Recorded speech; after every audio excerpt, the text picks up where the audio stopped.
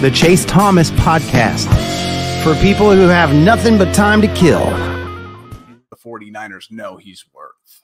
Especially when, the top receiver isn't a separator and isn't somebody who can, create his own space and whatnot. So I think that he's invaluable to what they do offensively, even if it doesn't show up necessarily in the stat sheet. I don't think he's going to end up going anywhere. I'd be very surprised if he did. But we've seen crazier things happen. Yeah. I like it. Jarrett, your team signed Russell Wilson. We talked about that last week. And then they were like, we're not done. We're going to trade Kenny Pickett to the Philadelphia Eagles.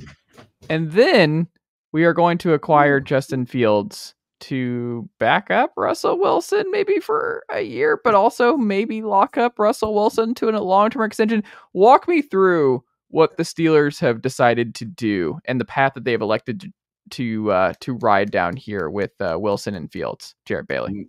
This has been the best week to be a Steelers fan for me in years. I haven't been this excited and this amped in a very long time. What everybody for the most part knows what happens, but in case you have lived under a rock for the past week, the Steelers signed Russell Wilson, to which Kenny Pickett did not enjoy that and canceled workouts with his receivers and wanted out of Pittsburgh because Mike Tomlin made it clear that Russell Wilson would be going into OTAs and camp as a starter. So they traded him to Philadelphia. This is coming off the back in week 17 when he refused to dress as Mason Rudolph's backup. So, this is a snowball effect that has been going on for a few months now. And then once they traded Pickett, that's when the Justin Fields stuff kind of kicked back up because they had been interested in Fields before. And then Nick Farbaugh, Steelers now reported, hey, they're still interested in Justin Fields. Justin Fields preferred to go to Pittsburgh, and Ryan Poles, credit to him, did right by Justin Fields and sent him to Pittsburgh. And now, you got a quarterback room that goes from Kenny Pickett, Mitch Trubisky, and Mason Rudolph. All of them are gone. And you go to Russell Wilson and Justin Fields, man. I credit to Omar Khan because, you guys, you're my friends. You follow me. You know how my thought process has been for the last while. I've been very down in the dumps, and I've been constantly bitching and moaning about what this team, the quote unquote Steeler way. Omar Khan made it very clear that's dead and that he is very much carving out a new path for the Steelers. I'm excited, man. I don't expect Russell Wilson and or Justin Fields to automatically become like top 12 to 15 quarterbacks in football. But if whomever goes out there and can be like last year, Russ is probably between the 17th and 20th best quarterback in football. If you want to put him somewhere in there, hey, that's a hell of a lot better than the quarterback play they had last year. So is it too early to ask the question? Like, to you on a scale of 1 to 10, what is Wilson and what is Fields? Like, how far are they from each other? Because it doesn't seem, I don't think the gap is that far. I don't think the gap's that far either. I know some people are freaking out about like, oh man, they're naming Russ the starter and not even giving Justin Fields a chance to compete. Guys, this is the same team that said, we believe in Kenny Pickett. We're not going to pursue any sort of big splash at quarterback. Like, it's okay to establish QB1 and QB2 going into the offseason. Like, that's normal for teams to do.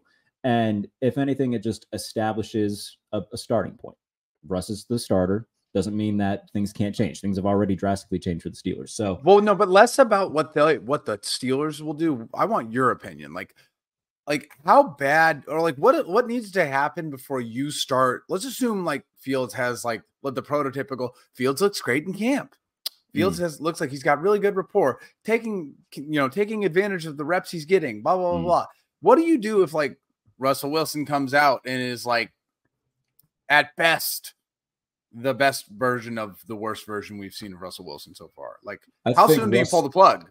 I think Russell Wilson would have to look tumultuous in camp and OTAs and everything for him to not start week 1. I think he's going to start week 1, but if Pittsburgh starts, let's say by week 6, they're 2-3 or 2-4, and it's obvious that Russ just it's just not working, then, you can say, all right, that's why we traded for Justin Fields. We'll put him in and see how he can take advantage of Arthur Smith's offense. And again, I'm cool with them going into the season with Russ as a starter. But if I had to guess right now, Justin Fields is going to start some games at some point. I also wouldn't be surprised if Arthur Smith contrives some sort of like Justin Fields package for him to get a select number of snaps per game, just because like if you've got an athlete like that, take advantage of him. But I'm cool with Russ going into everything as a starter. I think that last year he took a massive step from 2022 to 2023. Obviously, 2022 was just so low that it was hard to get worse. But I'm cool with going into camp with Russ as a starter, seeing what Justin Fields does. And there's not really a loss scenario for the Steelers here. Like best case scenario, hey, Russ plays well, you win some games. You're in the playoff hunt. Maybe you win 10 games again and sneak into the playoffs. Maybe like the defense looks even better than it did last year, which I think it should. And you can, end this playoff win drought and steal a win in a playoff game. Worst case scenario is, oh man, Russ really doesn't look good. You turn it over to Justin Fields. And he does play well. Or I guess the worst case scenario is that they both stink. But even then, you invested almost nothing into them, and then you can figure out the quarterback situation next year. So everything right now, man, it's so much less grim than what it was 10 days ago. And I'm on cloud 9, man, which says a lot, going from horrible quarterback play to like mediocre quarterback play for me to be this ecstatic. But that's where I'm at, and I'm excited. I'm excited to see what they do. You're on cloud 9 knowing that you'll probably be a 9-win team shows how bad things have been. I think that they'll win more than 9 games. I'll say that right now. I mean, if they did it, I wouldn't be surprised, but like, I think it's going to be a weird year for the Steelers. Like Occam's razor tells you, so they're playing a third place schedule. They played a third place schedule last year. They've got better quarterback play. They've got a better offensive coordinator. They've got on paper a better defense. Just okay, tell me this then. Who's got the better quarterback room? Jimmy G, Trey Lance in previous year when Trey Lance was the starter, or Russell Wilson and Justin Fields? I think overall the Steelers in that situation are the better quarterback. You think room. so? Yeah, I think so. Yeah. I don't know. Trey Lance ended up being the highest compensation traded for those quarterbacks. Either way it goes, I think with this trade, like Jarrett said, the Steelers have basically invested nothing into this. They paid Russ $3 million. It's not like they are tied to Russell Wilson to start this entire year. But haven't they invested time? When we say they've invested no money, but they have invested time, because now this is your quarterback room going to next year. So you have invested time. No, I wouldn't say that. Let's put it this way. They had Kenny Pickett. Yeah. They were in a bad situation. For them to punt this year and go, hey, best case scenario, Russell Wilson returns some of that magic. Worst case scenario, we've got a backup to see if Justin Fields could even be something. They were punting this year regardless. There was no Steelers team that was going to win the division. This is so really going into punting in terms of they're not winning the division. Well, yeah, I mean, they weren't winning the division with Kenny Pickett. They're not winning the division with Russell Wilson. They're not winning the division with Justin Fields. So, but I'm saying if you're getting that type of production and wins, why not? I mean, it's the box. You might have, but you didn't have a boat. You want to see what's in the box. Yeah, and with the Steelers too, like it wasn't just like, hey, Omar Khan going out and signing Russell Wilson. No, it was Cam Hayward, TJ Watt, Minka Fitzpatrick, Pat Freiermuth, like leaders of this team going to Russell Wilson, going to Omar Khan saying, look, we want Russell Wilson. We need a change of quarterback. And that's why they did it.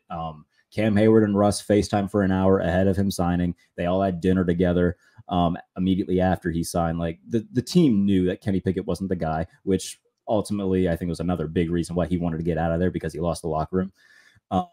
And I think the Steelers also recognize, like, dude, if we have competent quarterback, like if we just have the most mediocre quarterback play for the past 2 years, we're winning 10, 11 games. We might have a playoff win. And I think that's what they recognize right now. And that's why they wanted to go get a guy like Russ, who, is right now the definition of, okay, he's mediocre quarterback, but as a seasoned vet. And then you get a Justin Fields with that. They're in such a better place. Not to mention the fact you signed Patrick Queen, which, by the way, Patrick Queen, the largest external free agent signing in the history of the Steelers in terms of money. They signed Deshaun Elliott as well. And he's a Raven.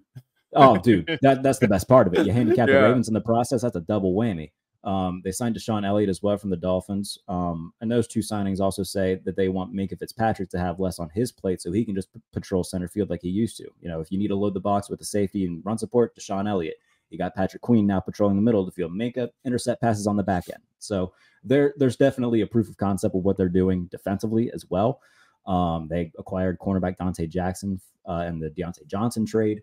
I think they're going to add another cornerback to that room because outside of Joey Porter and Dante Jackson, there's not really a lot of, you know, proven talent. Even then, Dante Jackson is still, you know, not one of the top corners in the league, to put it nicely, but better than Levi Wallace and what Patrick Peterson showed last year. So they're showing that they want to get better, and they're showing that they're serious about winning and wanting to, you know, win a playoff game, and, you know, maybe more than that. But I'm much more excited for what the season has in store for Pittsburgh today than I was, you know, 10 days ago, 2 weeks ago. It's night and day. Good. JB, so I'm curious on this front, and this is something that, I mean, reading different pieces and listening to different smart folks talk about it, like I can't answer this question, and I'm curious if you can. Where is the disconnect with Justin Fields with how the league clearly sees Justin Fields as a quarterback in 2024 versus how sport like Twitter and sport like... Nicely done, nephew. The Chase Thomas podcast. Hell yeah.